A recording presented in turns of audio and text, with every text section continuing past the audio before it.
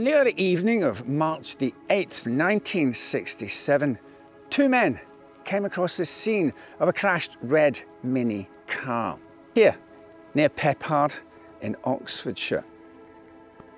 Next to it was a badly injured woman, and leaning over her was a man seemingly giving her first aid. Still inside the car, a man was sitting in the passenger seat, dazed but otherwise unhurt. The woman was rushed to hospital, where she would ultimately die from her injuries. Though the crash seemed like a tragic accident, the police immediately became suspicious on seeing the scene and the car.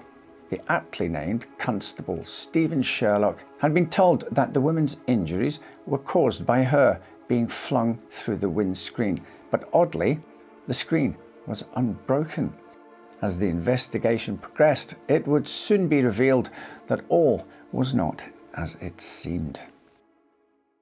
This episode is sponsored by HelloFresh. If you're like me, then lately you've found you have less and less free time to go food shopping. Well, HelloFresh have you covered. With their wide selection of recipes and convenience items, you can receive right to your door all you need for delicious, healthy, and simple to prepare meals. One of the 3 recipes I went for was this pan-seared sea bass with salsa. Yum. If that's not to your liking, don't fret, as HelloFresh plans are easily customizable to meet your tastes and dietary needs or goals.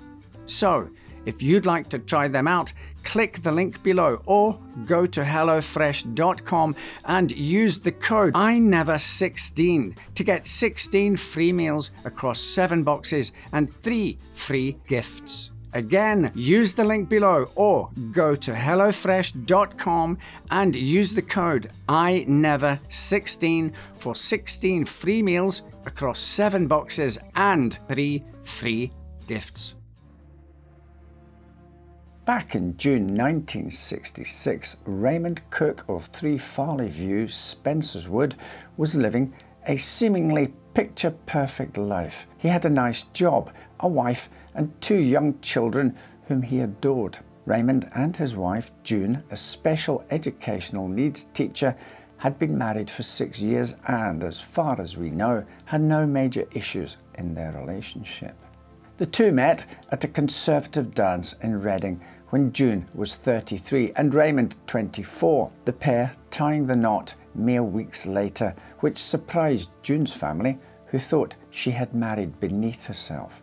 After all, June Cook was a highly educated woman whose first husband eventually became a professor at a college in Cape Town, South Africa. Meanwhile, Raymond was an electrical engineer who had been forced to change fields after his firm was closed, becoming a student nurse. This meant a huge cut in salary. But despite their differences, the Cooks appeared happy. June was often seen with Raymond at social gatherings, and the two had camping holidays together. In addition, Raymond was often heard quoting June during lectures and discussion groups, beginning his sentences with, "My wife thinks," or "My wife says." Within 7 years, the Cooks had 2 sons whom June took to church every Sunday, while non-religious Raymond stayed home or played football. His workplace, Borocourt Hospital, had its own team, and Raymond rarely missed a match. Despite his small salary, Raymond loved his job at the hospital. Indeed, his patients loved him. But things began to change when, surprisingly, he failed to pass his finals. The possibility of this had not even crossed his mind, and according to his friends, Raymond was shattered. He lost interest in his job and began to take days off.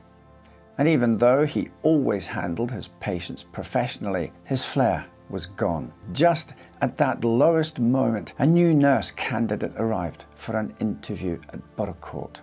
The candidate was a bright 23-year-old named Kim Newell, who had brought her elder sister, Jeanette, to the hospital with her.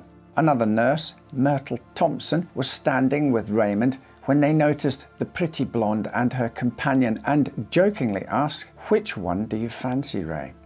While Ray replied he didn't know, he also couldn't take his eyes off Kim.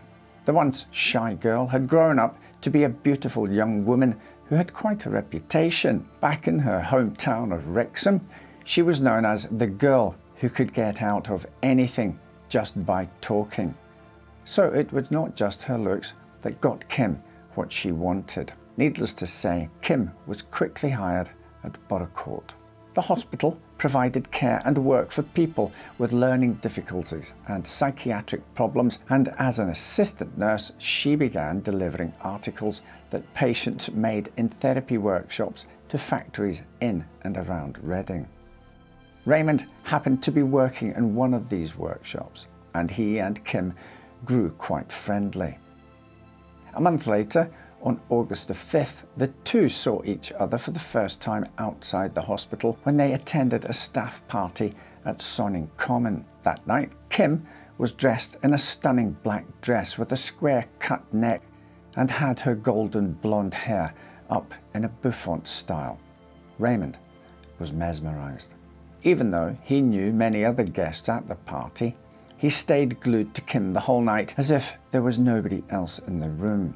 After the event, the two were inseparable, even at work, as one of their co-workers recalled, stating, quote, "They never made any effort to hide anything. It seemed they purposely went about together in public just out of bravado," end quote. Soon, other staff members would find themselves in the awkward situation of having to make up excuses when June Cook called the hospital to look for her husband while he was out with Kim. The hospital authorities eventually decided they were not going to tolerate such behaviour, and Kim was sacked. However, the affair continued. Now jobless, Kim returned to her one-bedroom flat in Sidmouth Street, Reading, where she would play music loudly, shout and argue late at night while others in the building tried to sleep. She was in almost every way different than her lover's wife, but she and June both had dominating personalities, unlike Raymond. He lacked character and got hooked on Kim's way of living. Co-worker Angus MacDonald stating, "Once Raymond got the taste of it, he couldn't give it up." By now, Raymond had admitted to his supervisor he was not happy in his marriage and wanted to get a divorce. By September, he was living with Kim, paying her rent and bills, spending way more money than he could afford. Over the course of 5 months, he had spent a total of £1,077, which is equivalent roughly of £22,300 today. Despite this heavy spending, Raymond quit his job in December 1966. Around this time, Kim found out she was pregnant. The idea of resigning had likely only become possible because the pair had come up with another, more sinister way of making money. June Cook was very well off. She had assets worth £6,670, the equivalent of £138,100 today, and she owned 2 houses. At some point, despite being the main breadwinner, June changed her personal account to a joint bank account so that Raymond could also access it, perhaps trying to keep him happy and save their marriage. But when he moved in with Kim, that arrangement was quickly withdrawn. She also made a new will, cutting out her husband and leaving everything to their children. Before Christmas, Raymond and Kim visited friends, Cleland and Myrtle Thompson. The conversation eventually turned to Raymond's situation with his wife, and Cleland asked him if he was going to return home. But Kim didn't let her lover answer. Instead, she replied herself, saying she had told Raymond he had to choose her or June. Needless to say, he decided to stay with Kim. But what really stood out of all the things the two couples talked about that day was Kim mentioning an argument she had had with June. She claimed she had visited her lover's wife at her home, and the conversation had escalated into a fight. She told the Thompsons that June was a bitch who had a lot of money but didn't know what to do with it, and added she would kill June if she thought she could get away with it, and if she knew anyone who would do it for money. While nobody can say for sure what she had said sounded a lot like bait, as if she was testing whether Cleland would offer to kill June for her. But instead he replied, "You talk nonsense like that. If you kill her, you will have no life to live at all." Kim and Raymond visited the Thompsons again after Christmas, shortly after they had learned June had changed her will. This time Kim said she wanted Raymond to return to his wife so that June would agree to include him in the will again in his favour. And that is exactly what happened on January the 21st, 1967. Raymond went back to his wife and June changed her will to read, "I give and bequeath all my wills, chattels and personal property whatsoever to my husband, Raymond Sidney Cook." June also mentioned their children who were to get £500 each. But of course, the will alone didn't do much for Raymond's current situation. He needed the money now. He didn't have time to wait for his wife's natural death. He and Kim just lacked the courage to implement the next phase of their plan. And for that reason, Kim contacted a 42-year-old man named Eric Jones.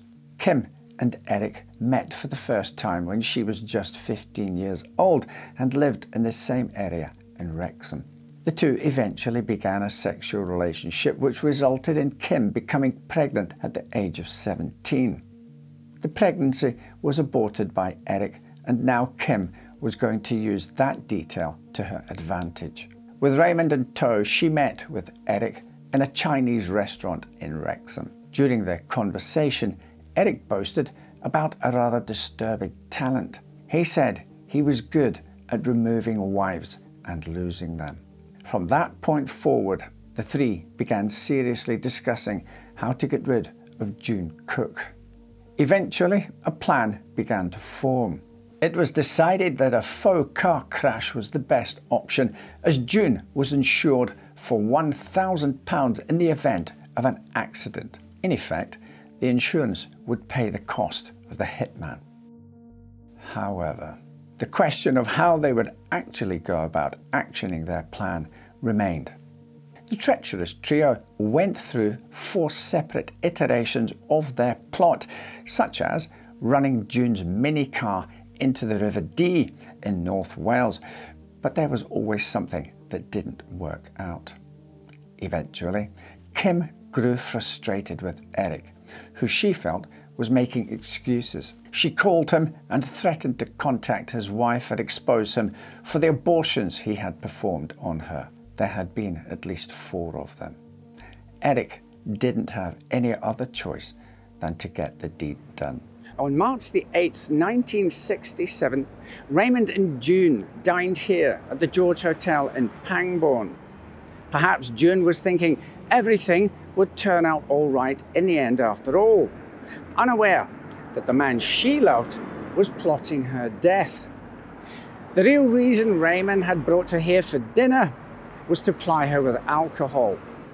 As June and Raymond were driving home in her red Mini, Eric Jones flagged them down in Rummerhedge Wood, pretending that his car, a blue Ford Cortina, had broken down. The pair stopped, and as June knelt down to examine the damage, she was struck several times across the back of the head with a car jack. The dying June was then bundled back into the red Mini, which was driven further down the road and into a tree. Eric and Raymond then began setting the scene. With her head injuries so severe, they were going to pretend that she had flown through the windscreen and hit the tree. She was dragged out of the Mini, but before they could complete the setup, 2 men arrived at the scene, offering their help. They found Eric Jones hovering over June's body. They assumed offering first aid. As they approached, Jones told them that he would go to his car to get some blankets. He never returned. Later, Constable Sherlock received a call about the accident, with him arriving at the scene around 10:50 p.m. He noted the large amount of blood in the vehicle in comparison to how little actual damage there was. The front bumper had come off, a headlight was broken, and part of the front wing had bent down onto the tyre. The windscreen, however, was intact. Sherlock returned home, but at around midnight he rang the hospital to check on June and Raymond's condition. He was told that June had died of her injuries, while Raymond was seemingly unharmed, though he seemed dazed and incoherent. The constable then decided to pay a visit to the hospital to view June's injuries and speak to Raymond. He was shocked at the extent of Mrs. Cook's injuries, but seeing that Raymond was shook up but otherwise unharmed, he offered him a lift back home. Though the doctors had said he seemed incoherent and seemed drunk, Sherlock noted that Raymond gave clear and concise directions back to his house. Whilst talking to Raymond, Sherlock discovered that June's parents lived next door, so he decided that it would be best to let them know the tragic news of their daughter's death. While speaking with them, it became very clear what they thought of Raymond. With that, Constable Sherlock decided it would be prudent to investigate what kind of person Raymond Cook was, and it didn't take long for him to learn about the affair with Kim Newell. With suspicion rising, June's body was re-examined. Initially, the pathologist, who had not seen the accident scene, had said her head injuries were caused by her flying through the windscreen and hitting the tree. This was, of course, impossible, as the screen was intact, and a second examination revealed that she had, in fact, been hit over the head approximately 7 times with a blunt object. Raymond was then arrested and charged with the murder of his wife. Afterwards, police turned their attention to the man who was seen hovering over June's body, but who had then fled the scene. They were able to trace the car he had driven off in to a plant hire company in Wrexham. When police turned up to investigate, they found Eric Jones climbing into the driver's seat, and he was quickly dragged in for questioning. Kim Newell was brought in to be interviewed on the 23rd of March, but with little evidence to directly link her to the murder, she was released without charge. That would soon change when Ken Adams, the husband of Kim's sister Jeanette, came forward. He revealed that Kim had confided in his wife, telling her all the details of the plot and murder. She had done this because she feared Eric Jones may kill her in an effort to obfuscate his involvement. In her efforts to make sure Jones would be caught if he tried to kill her, she had unwittingly provided the evidence that would seal all three's fate. A trial took place, and both Raymond Cook and Eric Jones were eventually found guilty of murder and sentenced to life imprisonment. Kim Newell received the same sentence, but was convicted only for being an accessory before the fact of murder, even though she was arguably the main instigator. Kim was eventually released after serving 12 years in prison. Upon her release, she moved to Wales and worked in a school before dying of cancer at the age of 47. As it often happened just before her death, Kim Newell expressed remorse for her actions, saying June didn't deserve to die. What Kim had to say about Raymond Cook and Eric Jones embodied how unnecessary the murder was. I never loved them. I only loved my dog. Thank you for watching. Right then, take care, and I'll see you next time with another story to make you say, well, I never.